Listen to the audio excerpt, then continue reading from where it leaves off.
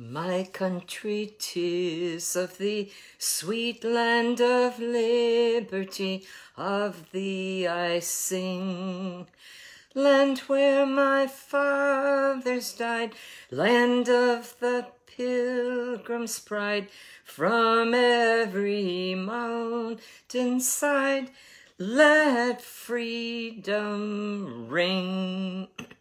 My native country, thee, land of the noble free, thy name I love. I love thy rocks and rills, thy woods and templed hills. My heart with rapture fills, like that above. Let music swell the breeze and ring from all the trees, sweet freedom's song. Let mortal tongues awake, let all that breathe partake, let rocks their silence break, the sound prolong. Our fathers, God, to thee, author of liberty, to thee we sing. Long may our land be bright with freedom's holy light. Protect us by thy might, great God, our King. Oh, yes. I sang, but really, my heart was praying. That's a song that comes from the heart that you pray. Well, welcome to the 4th of July, one of America's finest holidays. I love it. I love the summer. I love everything blooming and the leaves all on the trees. And yesterday was my birthday. That was great. Friends and relatives were there, and my daughter and son-in-law came up from Florida. Surprised me. I didn't know they were coming. It was a great day. And so my heart is very joyful this morning. And so I got up my favorite cup with the flag on it also. I mean, we're just, the whole screen is flag, flag, flag, as we honor this country that the Lord raised up and raised us up to get the gospel out. We are the carriers of the gospel. A lot of other countries, a lot of other people are too, but America has a foundation in spreading the gospel. All those original patriots, we honor them, right? Wow, some of them, most of them, I'm sure, risking their lives to come across the great ocean in boats, ships, some of them not very big, pictures that I've seen. So hallelujah, happy birthday, America. Let's continue on with the gospel here in 2 Kings, Beit Melechem, chapter 23, picking up with verse 31. Chapter 23, 31. And Connie, if you would put on there, you wrote to me and told me what HOWERTH meant. It has a beautiful meaning. Maybe you could put that on there for all of our brothers and sisters to have documented there on the screen. So let's pick up with HOWERTH. Was 23 years old when he became king, and he only reigned 3 months in Jerusalem. His mother's name was Hamutal, the daughter of Jeremiah of Libnah, and he did evil. He did evil in the sight of the Lord, according to all that his fathers had done. Now Pharaoh Necho put him in prison at Riblah in the land of Hamath, that he might not reign in Jerusalem, and he imposed on the land a tribute of 100 talents of silver and a talent of gold. And then Pharaoh Necho made Eliakim, the son of Josiah, king, in place of his father Josiah, and changed his name to Jehoiakim. And Pharaoh took Jehoahaz and went to Egypt, and he died there. So Jehoiakim gave the silver and the gold to Pharaoh, but he taxed the land to give money according to the command of Pharaoh. He exacted the silver and the gold from the people of the land, from everyone, according to his assessment, to give it to Pharaoh Necho. So now, once again, they have people lording it over them. Jehoiakim was 25 years old when he became king, and he reigned 11 years in Jerusalem. His mother's name was Zebudah, the daughter of Pediach of Rumah, and he did evil in the sight of the Lord, according to all that his fathers had done. So, wow, it is a time of evil reigning. We move along to chapter 24 of 2 Kings. In his day, Nebuchadnezzar, king of Babylon, came up, and Jehoiakim became his vassal for 3 years. And then he turned and he rebelled against him, and the Lord sent against him raiding bands of Chaldeans, bands of Syrians, bands of Moabites, and bands of the people of Ammon. Wow. Now that was what I call besieged. He sent them against Judah to destroy it. Remember, I think we read that yesterday, where he said, well, he'd just destroy it. According to the word of the Lord, which he had spoken by his servants, the prophets.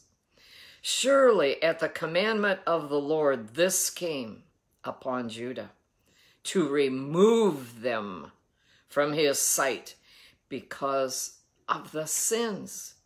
It's always the sins, y'all. Remove them from his sight because of the sins of Manasseh, according to all that he had done, and also because of the innocent blood that he had shed. Got that? We're talking about abortion. We're talking about killing babies. Innocent blood. Wake up, America. Stand up and fight this situation. For he had filled Jerusalem with innocent blood, which the Lord would not pardon. Look at that. That's the whole reason all this is happening. Now the rest of the acts of Jehoiakim and all that he did, are they not written in the book of the Chronicles of the kings of Judah? So Jehoiakim rested with his fathers, and then Jehoiachin, his son, reigned in his place. Pardon me if there's not really good pronunciation from me. And the king of Egypt did not come out of his land anymore, for the king of Babylon had taken all that belonged to the king of Egypt, from the brook of Egypt to the river Euphrates. Jehoiachin was 18 years old when he became king, and he reigned in Jerusalem 3 months. 3 months. And if you were 18, how prepared would you be? Being brought up under evil.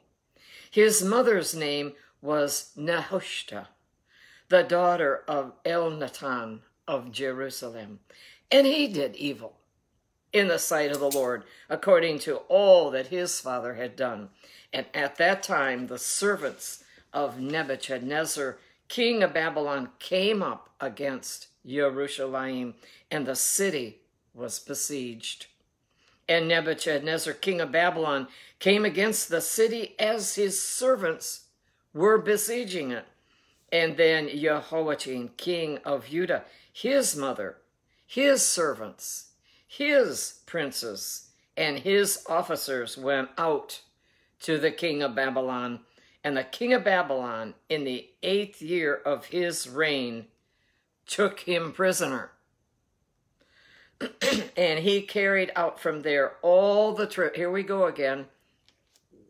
They bring the treasures in, then they sin, then they are besieged. They give it all away to them. Sin is a vicious cycle, isn't it? And we need to break any sin. We need to be sick and tired of whatever keeps happening that we know is not right. We know God's not happy. You're not happy. And we need to stand up with the Word of God against anything that is holding us back. So here we go again. He carried out from there all the treasures of the house of the Lord and the treasures of the king's house. And he cut in pieces all the articles of gold which Solomon, king of Israel, had made in the temple of the Lord, as the Lord had said. Also he carried into captivity all Jerusalem, all the captains and all the mighty men of valor, 10,000 captives, and all the craftsmen and the smiths. Take away all the trades, then you're really in big trouble. None remained except the poorest people of the land. And he carried Jehoiakim captive to Babylon. The king's mother, the king's wives, his officers, and the mighty of the land he carried into captivity from Jerusalem to Babylon. All the valiant men, 7,000, and craftsmen and smiths, 1,000, all who were strong and fit for war. These the king of Babylon brought captive to Babylon. And then the king of Babylon made Mattaniah, Jehoiachin's uncle, king in his place. And he changed his name to Zedekiah. Zedekiah was 21 years old when he became king, and he reigned 11 years in Jerusalem. His mother's name was Hamutal, the daughter of Jeremiah of Libnah. He also did evil in the sight of the Lord, according to all that Jehoiakim had done. For because of the anger of the Lord, this happened in Jerusalem and Judah, that he finally cast them out of his presence. Wow, what a sad time. And then Zedekiah rebelled against the king of Babylon. We move along to chapter 25. Let me just grab a sip here.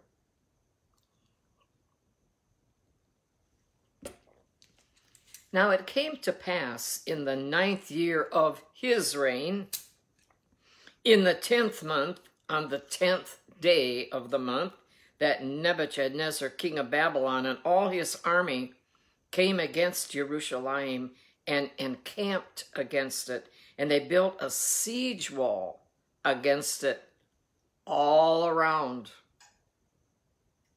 Can you imagine how their hearts were failing inside, hearing all that being built?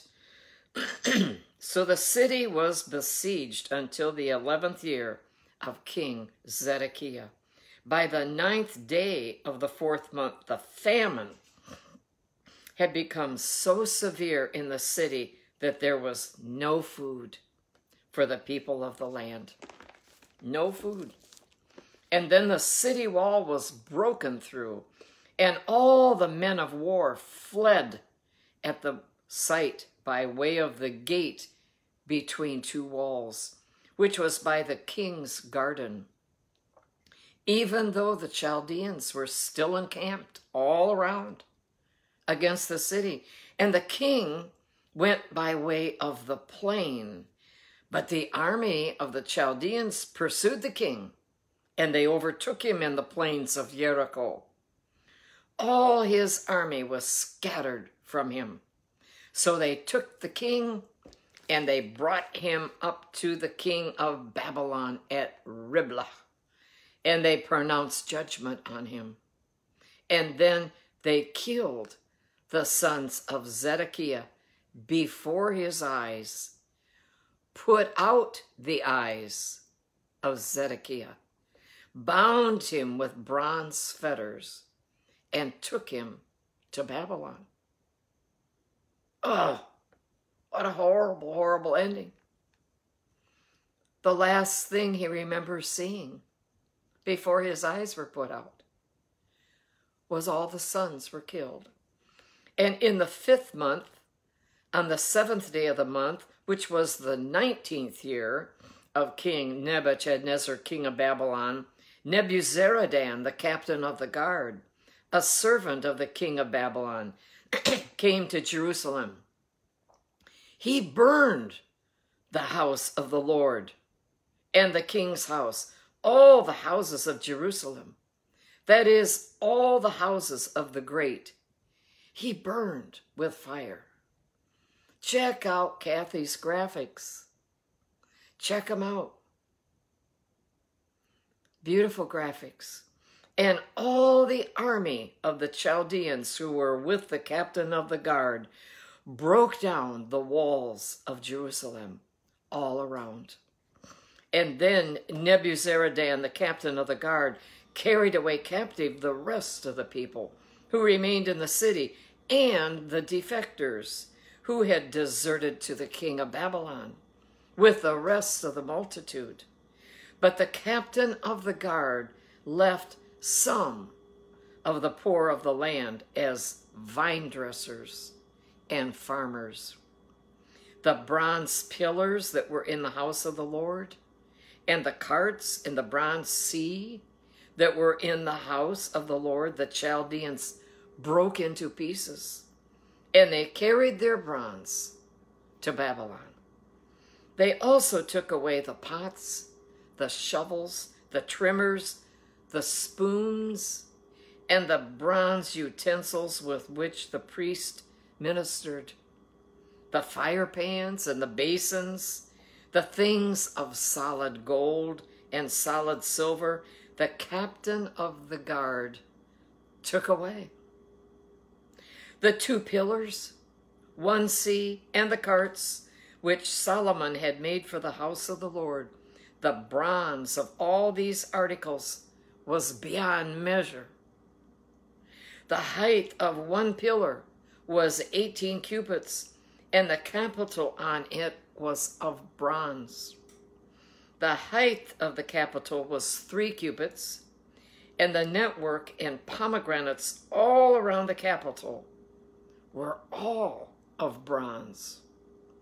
The 2nd pillar was the same, with a network, and the captain of the guard took Sariah, the chief priest, Zephaniah, the 2nd priest, and the 3 doorkeepers. He also took out of the city an officer who had charge of the men of war, 5 men of the king's close associates who were found in the city. The chief recruiting officer of the army, who mustered the people of the land, and 60 men of the people of the land who were found in the city. So Nebuzaradan, captain of the guard, took these, and he brought them to the king of Babylon at Riblah. And then the king of Babylon struck them and put them to death at Riblah in the land of Hamath. Thus Judah was carried away captive from its own land. And then he made Gedaliah the son of Ahikam, the son of Shaphan, governor over the people who remained in the land of Judah, whom Nebuchadnezzar, king of Babylon, had left. Now when all the captains of the armies, they and their men, heard that the king of Babylon had made Gedaliah governor, they came to Gedaliah at Mizpah, Ishmael the son of Nathaniah, Yohanan the son of Kareah, Sariah the son of Tanhumet the Neptophahite, and Yasaniah, the son of a Maacathite, they and their men. And Gedaliah took an oath before them and their men, and said to them, do not be afraid of the servants of the Chaldeans. Dwell in the land, and serve the king of Babylon, and it shall be well with you.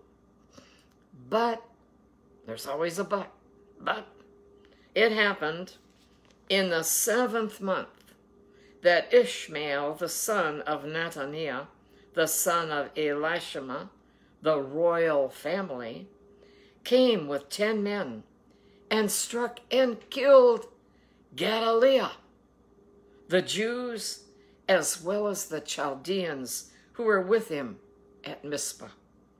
And all the people, small and great, and the captains of the armies, they arose and they went to Egypt, for they were afraid of the Chaldeans. Now it came to pass in the 37th year of the captivity of Jehoiachin, king of Judah, in the 12th month, on the 27th day of the month, that Evil-Merodach, king of Babylon, in the year that he began to reign, released Jehoiachin, king of Judah, from prison. He spoke kindly to him and gave him a more prominent seat than those of the kings who were with him in Babylon. So Jehoiachin changed from his prison garments, and he ate bread regularly before the king all the days of his life. And as for his provisions, there was a regular ration given him by the king, a portion for each day, all the days of his life. Wow. What a blessing from the Lord. What a blessing. That was one huge bunch of history, wasn't it? And let's move along to the New Testament, and we will read from the book of Acts. Hallelujah. The book of Acts, the beginning of the church, all of those strong people who risked their lives. Now it happened here in Acts 22, and I am picking up with verse 17. Now it happened when Paul returned to Jerusalem and was praying in the temple, that I was in a trance, and I saw him saying to me, make haste and get out of Jerusalem quickly, for they will not receive your testimony concerning me. So I said, Lord, they know that in every synagogue I imprisoned and beat those who believe on you. And when the blood of your martyr Stephen was shed, I also was standing by. I was standing by consenting to his death and guarding the clothes of those who were killing him. And then he said to me, depart, for I will send you far from here to the Gentiles. And they listened to him until this word. The people are listening, and then look what happens when they hear him say that. And then they raised their voices and they said, away with such a fellow from the earth, for he is not fit to live. And then, as they cried out and they tore off their clothes and they threw dust into the air, the commander ordered him to be brought into the barracks and said that he should be examined under scourging, so that he might know why they shouted so against him. And as they bound him with thongs, Paul said to the centurion who stood by, is it lawful for you to scourge a man who is a Roman and uncondemned? Woo! And apparently those words really pierced the air. When the centurion heard that, he went and he told the commander, saying, "Take care what you do, for this man is a Roman." And then the commander came and he said to him, "Tell me, are you a Roman?" And he said, "Yes." And the commander answered, "With a large sum I obtained this citizenship." He doesn't believe him. And Paul said, "But I was born a citizen." And then immediately those who were about to examine him withdrew from him. And the commander was also afraid after he found out that he was a Roman, and because he had bound him. The next day, because he wanted to know for certain why he was accused by the Jews, he released him from his bonds and commanded the chief priests and all their council to appear, and brought Paul down and set him before them. And we move along to chapter 23 of the book of Acts.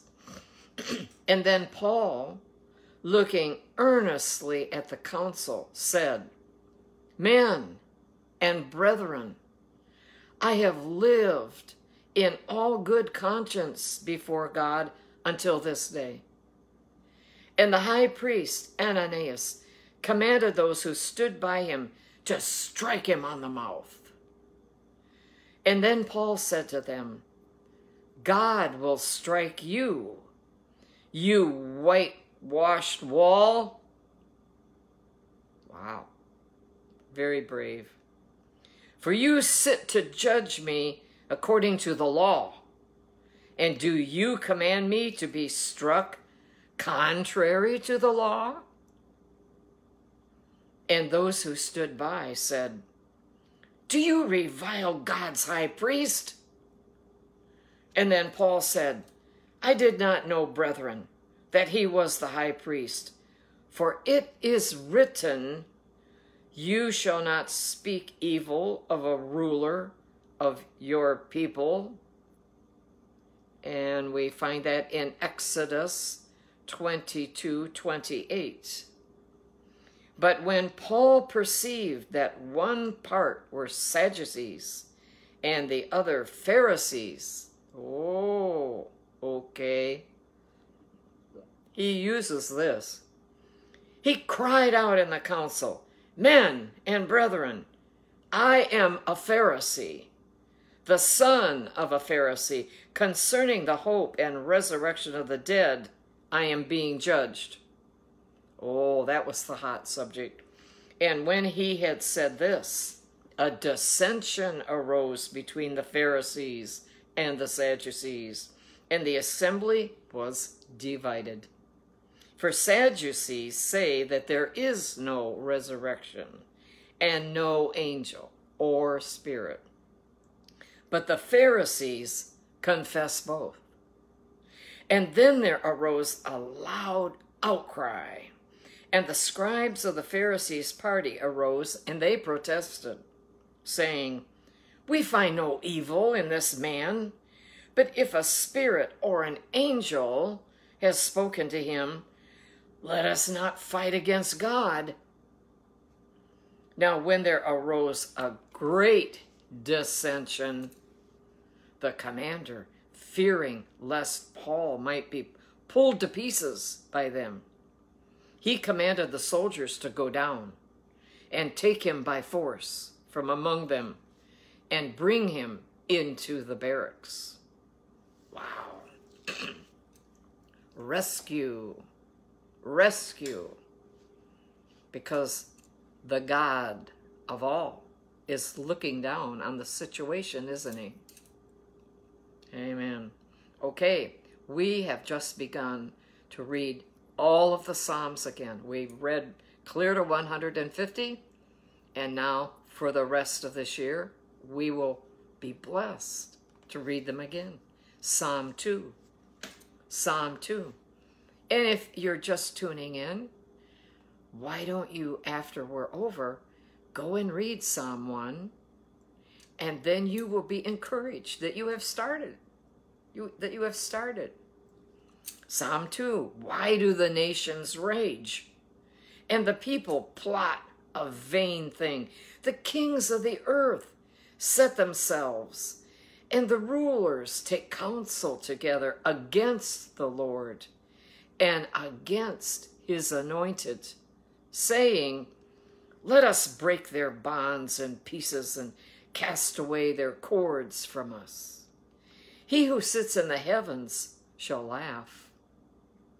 The Lord shall hold them in derision, and then he shall speak to them in his wrath and distress them in his deep displeasure.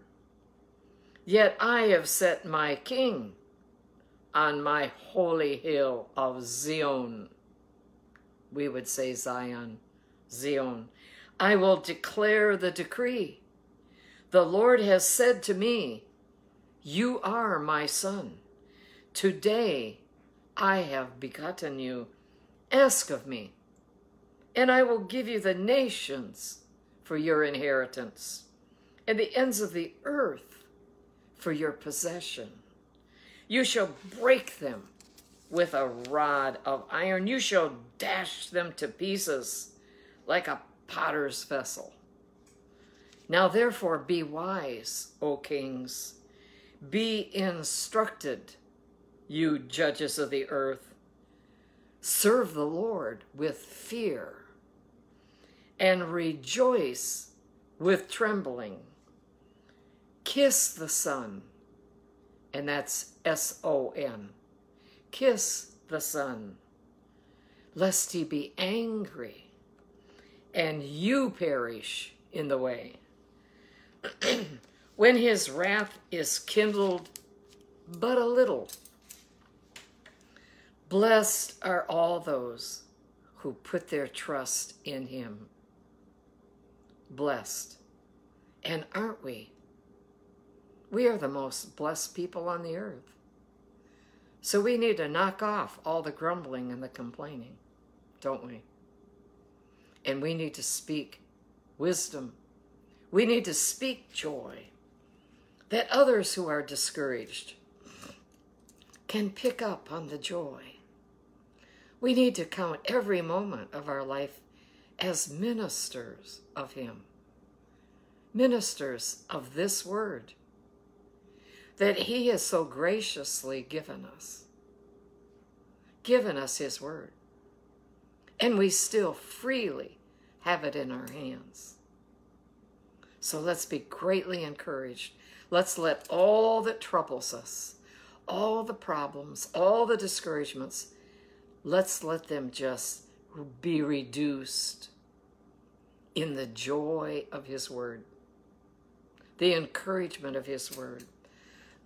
And we wrap up today's wonderful reading with Proverbs, Mishle, chapter 18, verse 13. Proverbs 18:13. This is a goodie. He who answers a matter before he hears it, it is folly and shame to him. That would be pure opinion then, wouldn't it? He is answering this matter before he's even heard it from the people who are involved. Oh, that happens all the time, doesn't it? He who answers a matter before he hears it, it is folly and shame to him. Wow.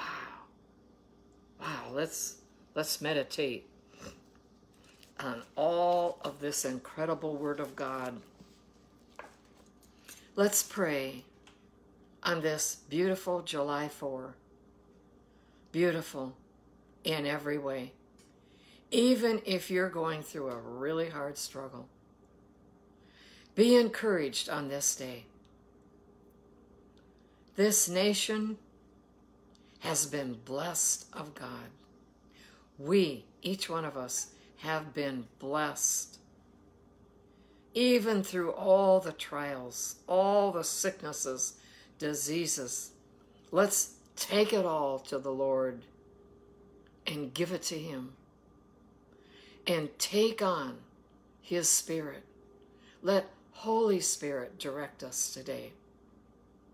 Let us absolutely reach out and take a hold of peace. Let this day be a red letter day, a Jesus-filled day. Stop and think at the beginning of this day. Who do you need to call and encourage and just say hello? Haven't seen you for quite a while. Hi, how are you doing? Let's be a blessing in every way that we can. And furthermore, it's more fun. It's a whole lot more fun than being in our self-pity and our discouragement. Let's sing. Let's do a little dance in our kitchen. Let's make this a joyful day. I encourage you. Father God, we want to thank you so much for your word. Oh my. So much to learn from your word. So much to enjoy. So much to fill us with your peace, with your joy. We want to thank you, Lord, that here we are, whether you're hearing it at the recording early in the morning, or maybe you're listening, looking at it in the middle of the night. Whenever it is, please know that the Lord Jesus loves you. He gave his life. He gave his blood. He let them beat him, beat his back to a pulp. These red stripes of the flag that you see behind me, precious Lord, I want to thank you that that's what our flag looks like. I want to thank you that we can look at the flag and we can see the red blood stripes of Jesus' back, and in between the white of a righteous life. We can walk a righteous life. And we want to thank you for that, precious God. We don't take it lightly. You have blessed us. Thank you, Lord, for the big blessings and the little tiny ones. Let us be grateful, y'all. Let us be grateful. Let us sing. Let us hum our national anthem. Such good words we are singing. Wonderful words. Father God, we hold up Jerusalem. We hold up Israel. And Lord, I watched such a sweet video this morning from Julie Stahl from CBN, standing in front of a plane in Ethiopia, bringing more of God's people, more back home. Oh, hallelujah. Hallelujah. And Lord, it was said that many of them had waited 20 years more, been wanting to come. And now they're on that plane. Can you imagine how their hearts are pounding? Oh, Father God, we thank you for this. We thank you and bless you for redeeming your people. You promised, it has been prophesied, and you are doing it. Lord, help all of us to give that extra money to ministries like this who are bringing the people home. Let's bring them home while there's a measure of peace to do it. Oh, hallelujah. Let's think on that, and let's get serious about in our hearts about what we can give, what we can do to help. It's up to us, the church. Inspire us, Lord, and help us. Help us to be generous. Help us, Lord, to have your generous spirit in our hearts. We thank you for the peace that we are enjoying in America. Oh, Father God, We are free today to go wherever we want, gather together, do whatever we want, celebrate, eat and fellowship, laugh and enjoy. We want to thank you, Lord. We thank you for this incredible blessing. We don't take it lightly, Lord. Father God, we hold up all of the leadership of America. And right now, it's like you're giving us a little spanking here. And we repent. We repent. For innocent blood has been shed.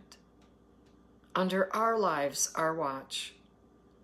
And many of us have only complained about it. Oh, how terrible it is. But we haven't taken action to turn it around, to put a stop to it. Father God, inspire us to get connected with our representatives. Get behind them. Not complain about them, but get behind them and express that we're with them, what we want done, what is wrong, what needs to be corrected. Let's use our freedom that we celebrate today. Let's use it. Let's not just eat and drink and have pleasure, but let's use it to His glory, to redeem the lost, to take the prisoners out of terrible places, bring those home to Israel who long to go home. They are Jews, and the land has been promised to them. Help us, Lord. I cry out to you.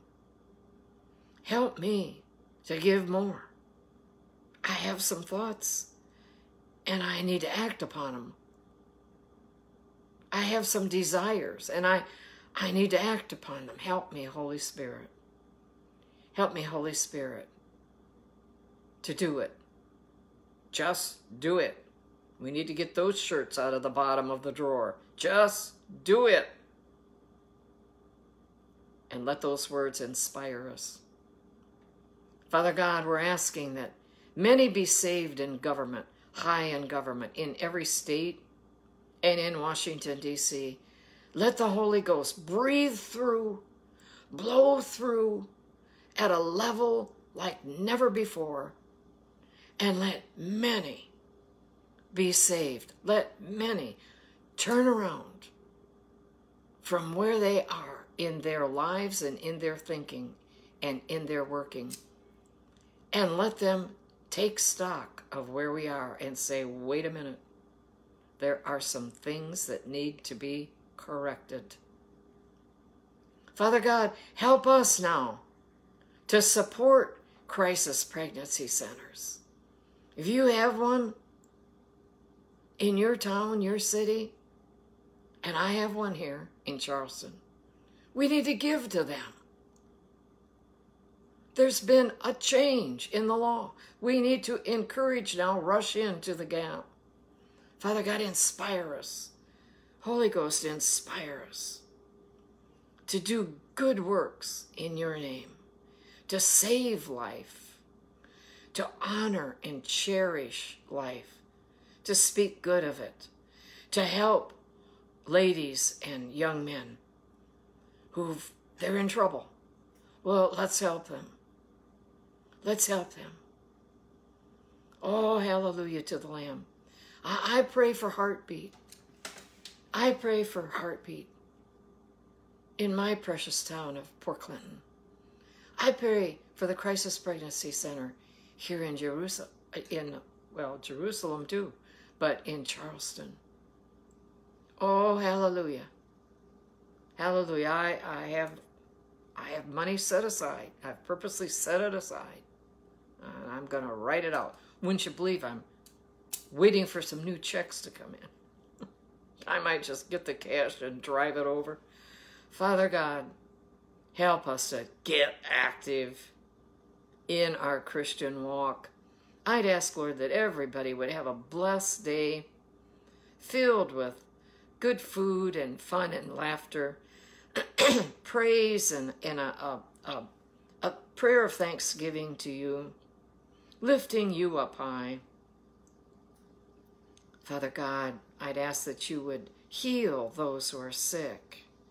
Heal those, Lord, that your sons and daughters here are holding up to you.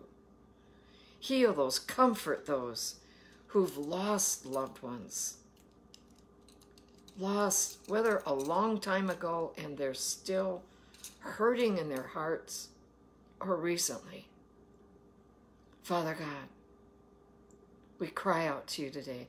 We cry out in joy and in thanksgiving, and we cry out and lay all of the situations at the foot of your cross, believing and trusting in you. And all God's people went ahead with your own prayers. Have a joyful day in the Lord. I love you all so very much. Thanks for coming. Bye-bye.